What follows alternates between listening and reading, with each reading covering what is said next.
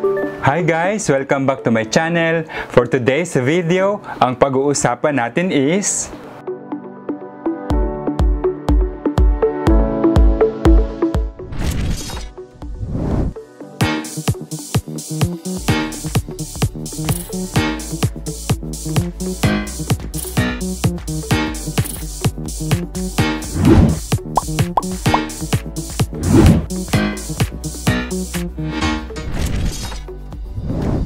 Before we continue guys, if hindi ka pa nakasubscribe sa channel ko, please consider subscribing and pa-click na din ang bell notification para updated kayo sa next uploads ko. Okay?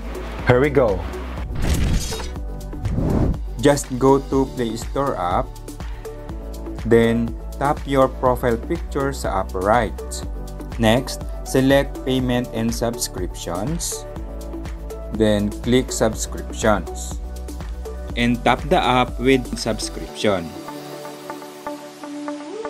Dito sa bottom, mayroon kang two options, either post payments or cancel subscription. For post payments, meron dyang options for 1 month, 2 months, or 3 months. There is also a note that you can post payments up to 3 times in 12 months. If you choose to post your payments, let's say for 1 month, just click confirm. And when it comes to cancel subscription, click it.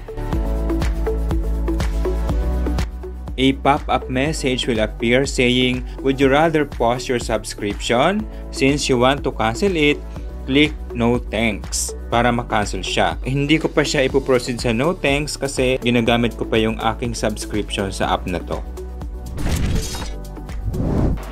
That's all guys. I hope that you enjoyed or learned something from this video. See you next time.